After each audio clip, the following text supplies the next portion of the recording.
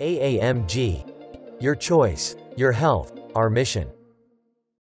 Hi, I'm Wesley Kong. I'm a medical student at Touro University. Today I will show you how to use an insulin quick pen. To begin, remove the cap off the insulin.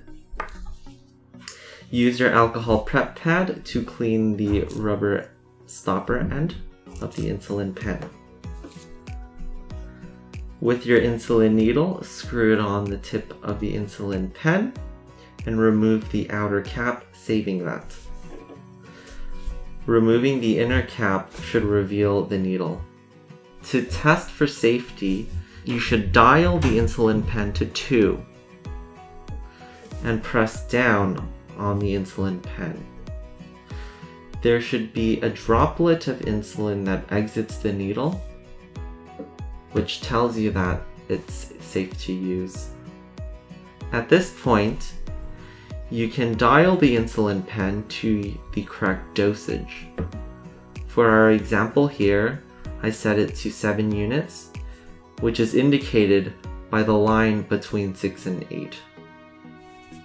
If you have a cloudy insulin that requires mixing, do so by rotating the insulin pen between your hands and inverting the insulin pen back and forth. Do not shake the pen vigorously. Alternatively, if your insulin is clear, it does not require mixing and you can skip this step. Find a spot on your abdomen where you want to perform the injection. Remember to have at least 2 finger widths away from your belly button and rotate the injection site.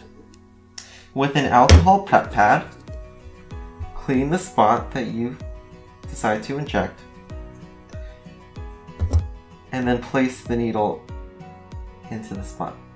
With the same hand or another hand, push down on the insulin. You would know that the injection has finished once your dial reaches 0. At that point, you can remove the needle. Now that you've finished the injection, take the external needle cap you saved, recap the needle, remove the needle and throw it in a sharps container. Recap your insulin and return it to the refrigerator.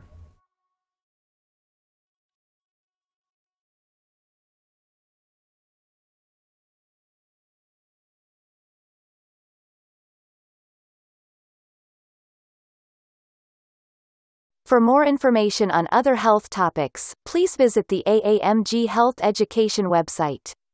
If you like this video, please give a like, and subscribe to our channel for more related content.